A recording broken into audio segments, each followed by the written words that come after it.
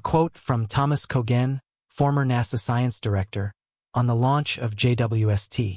James Webb marks the beginning of a new era in astronomy. Webb will expand and test our cosmology and our understanding of planets and the origin of life. What began hopefully turned into a debacle. James Webb shocked scientists with the crisis. Now, will it get worse, or will a new discovery of the James Webb Telescope and the debate in physics, the discussions about old theories and who is right or wrong, indeed come to a temporary end? But what exactly does this mean? Have scientists really unraveled the mysteries surrounding James Webb's impossible discoveries? Or are we just being stalled with flimsy explanations? James Webb was supposed to bring solutions, but instead, the $11 billion project plunged cosmology into a major crisis. All parts of natural science associated with space are currently experiencing a shakeup of the kind we last saw in the Middle Ages with the shift to the heliocentric view of the world. Now we may have to recognize that the foundations of our modern physics are also flawed and that we have not come close to understanding what our cosmos really is. But how is this possible? Today's astrophysics, or in other words, the science of the physical quantities and relationships in the cosmos, is based on the basic rules of physics, which essentially go back to researchers of antiquity, the Middle Ages, and in particular to Sir Isaac Newton. The first observations of mechanics and dynamics were made in antiquity. Quantities and forces were described for the first time, and later Newton discovered gravity, which is so important for astrophysics. We built our scientific observation of the universe on these foundations. We transferred the quantities and forces that were valid and observable on Earth to the universe, and this produced some consistent results. But then the space we can see got bigger and bigger, and at a certain point our known quantities no longer fit to describe what we see. This crisis began with the problem that different methods of measuring the age and expansion rate of the universe led to contradictory results. Local measurements based on astronomical objects within the universe gave different values than measurements of the early universe based on the cosmic microwave background radiation. We know this dissonance as the Hubble voltage, while the Hubble constant indicates the expansion rate of the universe. In the summer of 2022, Webb discovered so many old and highly developed galaxies in space that doubts arose as to how the age of the universe was determined. Our cosmos can hardly be 138 billion years old if, thanks to Webb, we see galaxies that were already well developed 200 to 100 million years after the Big Bang. According to the calculations of our physics, galaxies need billions of years to grow. In the case of the galaxies discovered by Webb, this would even mean that the time of their formation was before the Big Bang. Our old cosmology, according to which the universe began with a Big Bang 138 billion years ago, has been expanding ever since and has undergone a slow process of evolution of matter, cannot be correct. We are at a crossroads. Either we are making a mistake if we think that our earthly physics can be applied to the entire universe, or we have so far only deciphered a small part of the physics that really exists. The ancient scholar Hermes Trismegistus once said, "As in small things, so in great things." According to this maxim, all the physics that exists in the cosmos should also be found on Earth. But perhaps we have overlooked forces and dimensions on our own planet that we are now noticing in the COS. Webb breaks all records. It's fantastic. This telescope can pick up extremely weak light signals. Webb's 18 honeycomb-shaped mirrors effortlessly detect light that has traveled through space and time for more than 13 billion years. A special exposure method makes these faint traces of light visible for the first time.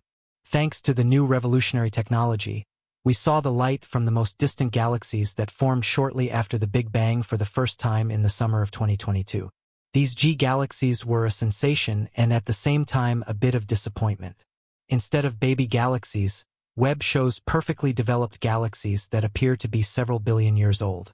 But with an age of 135 or 136 billion years, this can never be the case. These days, scientists sometimes say that the objects and the images are impossible or not real. But Webb can only show us the truth.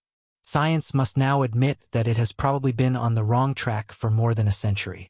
That's roughly how old our standard cosmological model is. What we see here is real.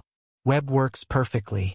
It's just that large parts of our science are still unable to come to terms with the new truths. Some of the old traditionalists who don't want to look at the new truths in the face vehemently oppose the end of the Big Bang or the idea of expansion. In the Middle Ages, it also took many years before the Church was finally willing to admit that the Earth was not the center of the universe, even though there was suddenly masses of evidence from astronomers all over Europe. So not much seems to have changed. And although we consider ourselves much more modern today, we have a similar scenario. Researchers who proclaim something new may no longer end up in prison like Galileo Galilei, but the quarrels between researchers and the hostility towards new things are still there. Imagine you have spent a lifetime researching and firmly believing in something, and then suddenly you see images or another side of reality that tells a different story. Perhaps your mind would also rebel against this at first, and it would take a while before you could accept the new truth. As everywhere, there are some who are quicker to adapt and others who take longer.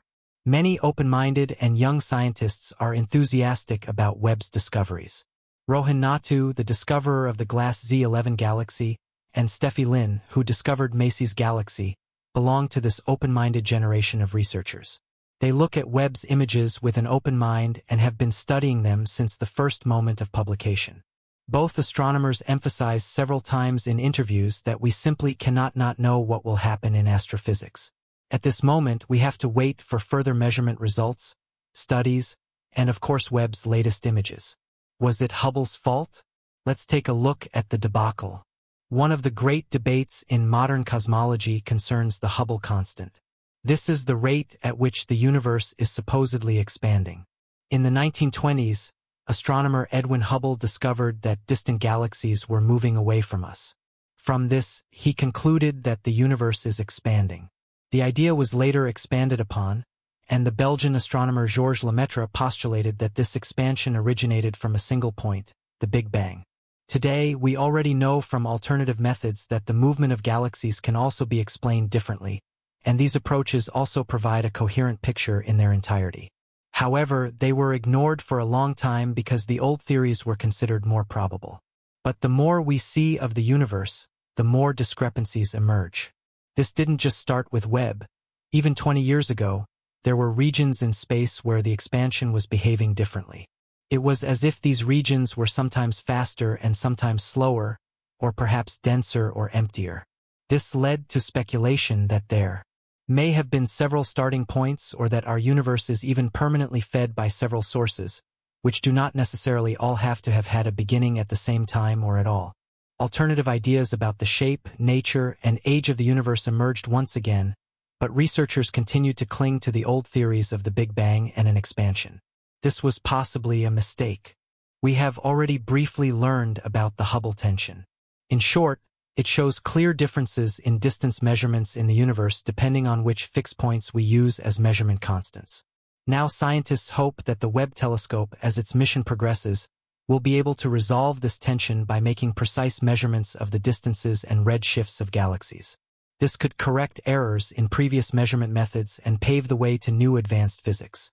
In the end, all researchers have done their best in finding explanations and theories, and they have advanced humanity's knowledge of the cosmos. We should therefore not discuss guilt but rather look ahead and rejoice in every new discovery, even if it seems unfamiliar or even shocking at first. New theories and alternative explanations are on the rise. We are probably at the exciting beginning of a new science. New investigation of these oldest points of light could show us whether they are akin disks or jets of supermassive black holes and is in their vicinity. We would then have to revisit our cosmology and find out whether black holes played a much more important role in the discovery of the universe than previously thought. One theory that points to this comes from the British scientist Roger Penrose, who believes that the universe is constantly recreating itself in cycles and that black holes could somehow survive such transitions as gigantic stores of information. Penrose published this theory long before Webb was launched, but although the Briton is a renowned researcher, his work was not accepted. That is now changing. Webb's mission has only just begun. We already have a second deep image, and we have the discovery of a very old structure that is so large that it also does not fit into the young universe. This evidence is growing. We still have to wait and see what new images from Webb will reveal. The telescope is not only exploring the young cosmos but is also working around the clock to complete our knowledge of exoplanets, discover new worlds, shine a new light on our own solar system, and image the most massive and beautiful structures in the cosmos in unprecedented detail. Each of these observations in the universe is ultimately a piece of the puzzle that completes the overall picture. Even measurement data on exoplanets can broaden our focus on the overall picture and provide us with important clues about unknown forces, anomalies, or previously unknown phenomena. There must be something like a basic matrix, and our scientists are looking for its sizes, numbers, and structures. A quote from Adams, former NASA lead scientist, on the launch of JWST. The James Webb Space Telescope heralds a transformative epoch in our comprehension of the cosmos. It promises to push the boundaries of our knowledge about the universe, planets, and the origins of life itself. What started with high hopes turned into a significant controversy. The unexpected findings from James Webb have stunned the scientific community. Will this upheaval worsen? Or will new discoveries and debates in physics finally find resolution? But what does this really entail? Have scientists genuinely solved the enigmas posed by James Webb's astonishing revelations? Or are we being placated with inadequate explanations initially intended to provide clarity? The $11 billion project has instead plunged cosmology into turmoil. Every branch of space-related natural science is undergoing a seismic shift comparable to the paradigm change from geocentrism to heliocentrism in the Middle Ages. We might have to acknowledge that the foundations of modern physics are flawed and that our understanding of the cosmos is far from complete. But how did this happen? Today's astrophysics, the study of the physical properties and interactions in the universe, is grounded in principles dating back to ancient researches, the Middle Ages, and prominently to Sir Isaac Newton. Ancient observations introduced the first concepts of mechanics and dynamics, with Newton later defining gravity, which is crucial for astrophysics. These principles have underpinned our scientific observation of the universe. We extrapolated Earth's valid and observable quantities and forces to the cosmos, yielding consistent results. However, as our observable universe expanded, these known quantities no longer sufficed to describe what we were seeing. This crisis began with the inconsistent results from different methods of measuring the universe's age and expansion rate. Local measurements based on astronomical objects conflicted with those of the early universe derived from cosmic microwave background radiation. This discrepancy is known as the Hubble tension. The Hubble constant indicating the universe's expansion rate was called into question in the summer of 2022 when Webb discovered numerous ancient, highly developed galaxies. These findings cast doubt on the universe's age. The cosmos, supposedly 138 billion years old, cannot host well-developed galaxies merely 200 to 300 million years after the Big Bang. Our physics suggests galaxies take billions of years to form. Webb's discoveries imply some galaxies existing before the Big Bang, challenging the traditional cosmology which posits a 138 billion-year-old universe expanding since a single inception point. We face a pivotal moment.